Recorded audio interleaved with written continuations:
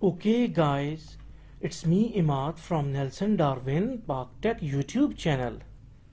So today we are going to learn about how to generate a beep tone or beep sound within the C hash.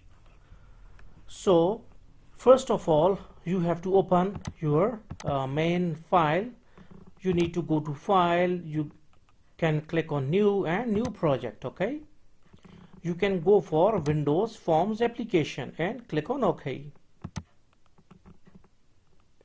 Click on no, and now this is your default window opens. Okay, now this is our main form. Okay, now we will take one push button.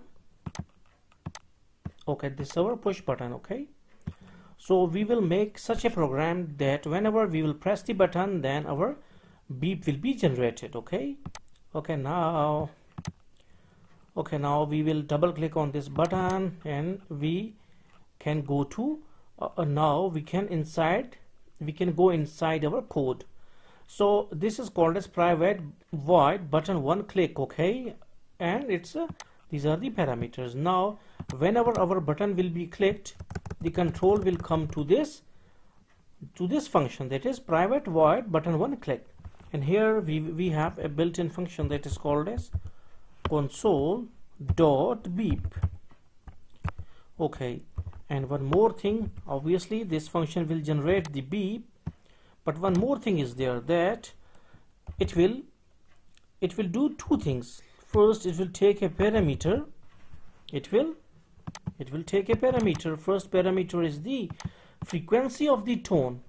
Okay, and the second parameter is the millisecond for the tone, that is how much time the tone must be generated. Okay, so now we will run it.